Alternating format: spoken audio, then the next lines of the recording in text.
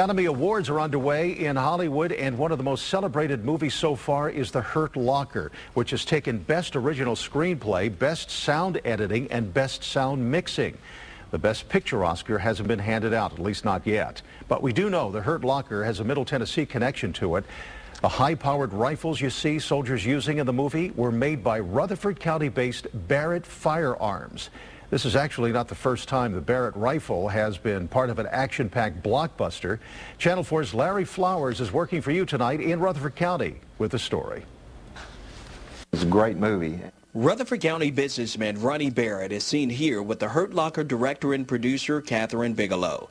The Barrett M107 rifle, which is used by U.S. troops, plays a major role in the award-winning movie. The Barrett rifle plays a predominant role in it. It's mentioned several times and has a great scene showing the capabilities of the gun in the hands of our U.S. troops. Barrett and his son advised on the movie. My son Chris went and worked with some of the actors. This is their Kodak moment. Get the Kodak. Well, nowadays, most of the Army troops and everything will bring the Barrett up.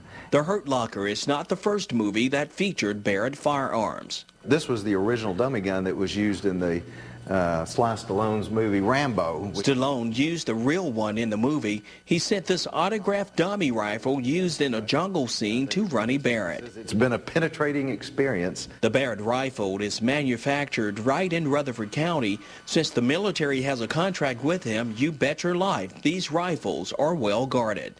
And at $10,000 a piece, no wonder they're kept under lock and key. Ronnie Barrett says what started as a hobby in his garage has turned into a multi-million-dollar company and now is proudly featured in a 9 Academy Award-nominated movie. In Rutherford County, Larry Flowers, Channel 4 News.